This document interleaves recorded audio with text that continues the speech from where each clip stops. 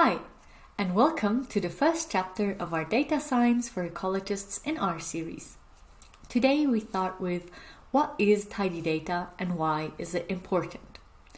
So data analysis is central to any scientific process, but to not spend huge amounts of your time on reorganizing your data, it should be in a format that facilitates analysis.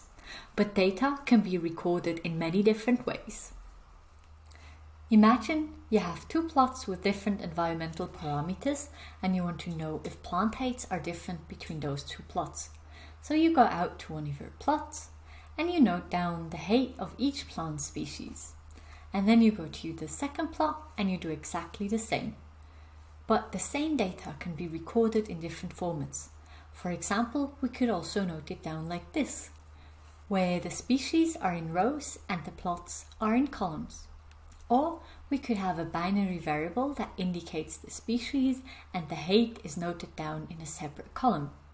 And there are many other ways on how to represent exactly the same data, but not all of these formats are equally easy to use.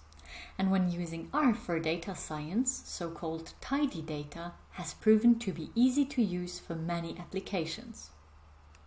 And when it comes to tidy data, I like to quote Hadley Wickham, who introduced the tidy concept and said, "Tidy datasets are all alike, but every messy dataset is messy in its own way."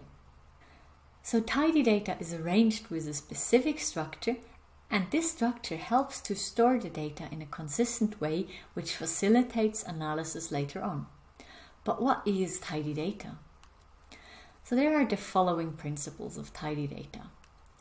Each variable must have its own column. Each observation must have its own row.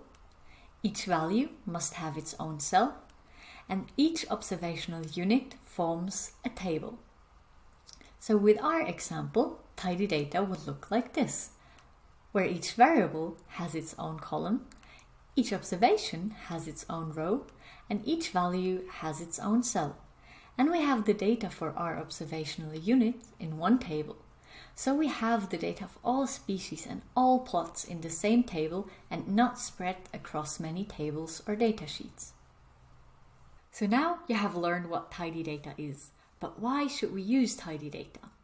So first I would like to say that there are cases where tidy data is not the way to go.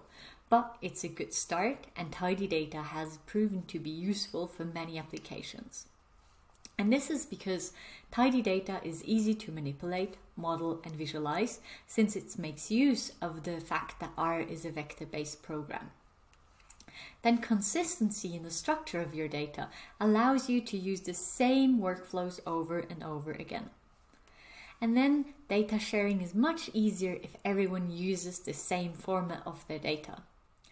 Simply put, having your data organized in a tidy way will save you and others that may want to use your data a lot of time and nerves.